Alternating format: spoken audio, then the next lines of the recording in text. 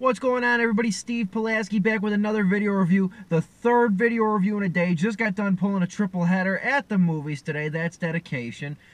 Talking about Denise Denovi's Unforgettable, okay? Now spoiler alert, is it unforgettable? No.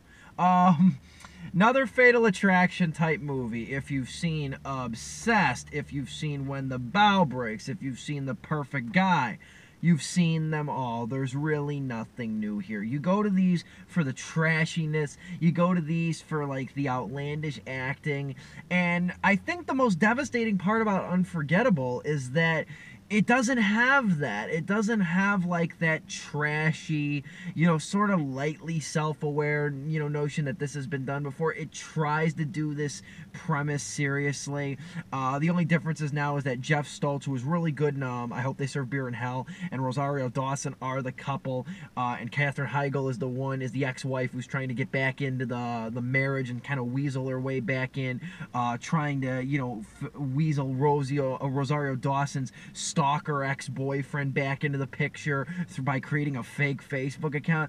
It's like such reality TV like drama that you wish it was taken, you wish it wasn't taken as seriously as it is, and that's unfortunate. But there's moments of this that are okay. I will say that I think Katherine Heigl really is pretty good here. I think that, like, as long as she doesn't have to like get into like that horribly demonstrative, like overly angry tone of voice where she gets all up in Rosario Dawson's face at times, she's the best when she's very subdued. She's like cutting the food very slowly, or she's brushing her daughter's hair like evenly and quick and even strokes, and that is the best part of the movie, because Katherine Heigl really can act. If you give Katherine Heigl less, she will do more, at least in this movie. It's when you give these actors too much emotion, like too much flagrant emotion, then it becomes soapy, then it becomes corny, then it just becomes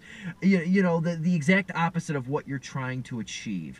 Other than that, there's not a ton to say about Unforgettable. I'd kind of like to think, just because I mentioned with Jeff Stoltz being in I Hope They Serve Beer in Hell, I'd like to think, because in that movie his character was going to get married and they were going on a bachelor party, I'd like to think this is what happened after the marriage. I'd like to think of it as nothing else besides a spiritual sequel to I Hope They Serve Beer in Hell. And that's about it for the mostly forgettable Unforgettable. I give it 2 out of 4 stars, a D+ on Influx Magazine's grade.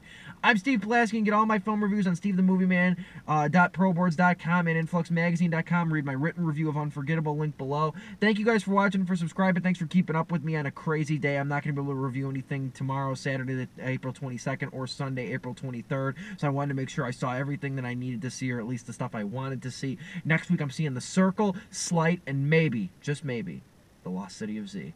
See you next week, guys. Thank you all for watching.